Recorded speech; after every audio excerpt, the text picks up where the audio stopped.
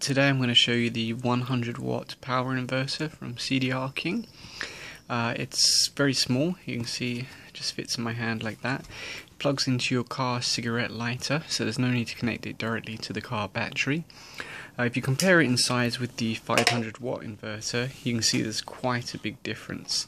The 500 watt inverter has a very noisy fan on it. The 100 watt inverter doesn't have any fan at all, which could be seen as a pro or a con. I specifically chose one without a fan because I want to use it in an environment where I don't want to make much noise. Also, the 500 watt one has a on-off switch, whereas the 100 watt one does not have any kind of switch on it, but it does feature a USB port, which the 500 watt inverter doesn't. Also, the 500 watt inverter uses these clip-on battery connectors, so it has to be connected directly to a battery. I'm planning to use this for a solar panel, so 100 watts is fine. I don't intend to put any heavy loads on it.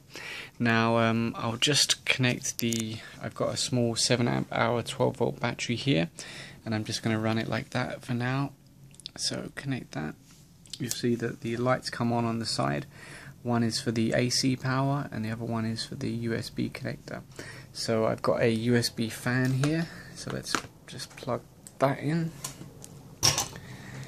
Oops, so put the USB fan there, plug that into the inverter.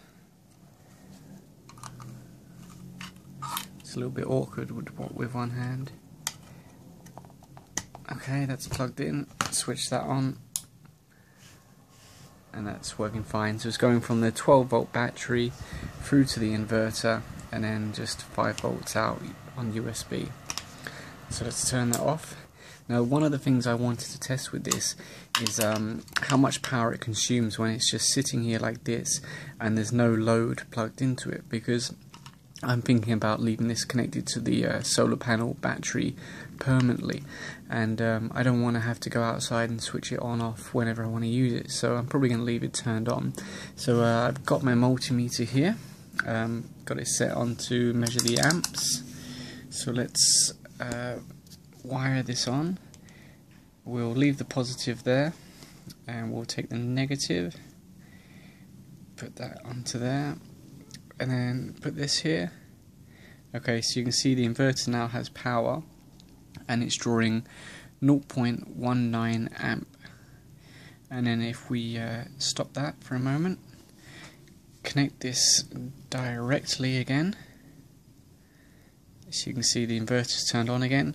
We'll swap the multimeter to measure voltage. Let's put the negative.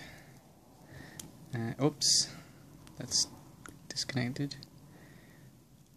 Okay, so negative, positive. We're measuring 12.6 volts. So 12.6 volts, 1.9 amps.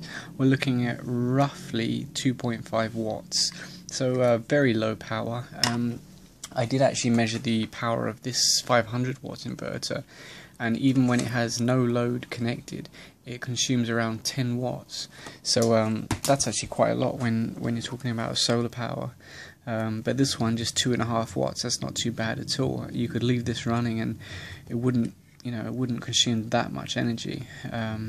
Where possible, if you know you're not going to use it for a long time, you should switch it off. But it's not a major concern if you leave it turned on. So let's, I've got my laptop charger here for its MacBook Air, so let's plug that into the inverter. Be careful when you insert these pins. Obviously you don't want to touch it. It is AC power. I mean, you don't want to touch the pins.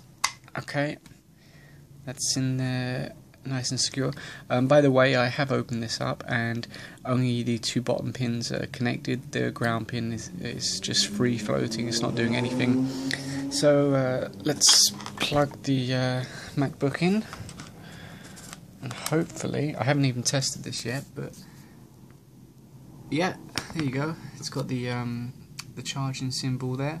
So that's working fine, and it's completely silent. I'll put it up to the phone. There's no fan, it's just air cooled. There's a big transformer inside, a couple of MOSFETs which are mounted to the case. Am I hearing a noise there? No, there's no noise. So there you go. It's this. Oh, there is a noise. Every now and then it's like. Bzzz. Let me hold the phone close so you can hear it. Did you hear that? There's like a. Bzzz.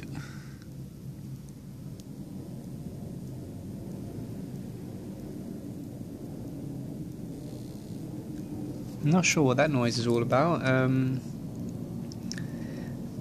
The only things inside, like I said, I opened this up, is a big transformer. Oops, I've disconnected the wire there. It's a big transformer, and then a couple MOSFETs, which are they're actually this screw is holding them onto the case to act as a heatsink. There's two in there, with a piece of metal across them to to equalize the temperature of them. I'm not sure why it's going. What I'll do is I'll run this for a while, like maybe an hour or so. I've got a bigger battery, and then I'll post in the YouTube description whether or not it caused any issues. I doubt it's going to cause any issues.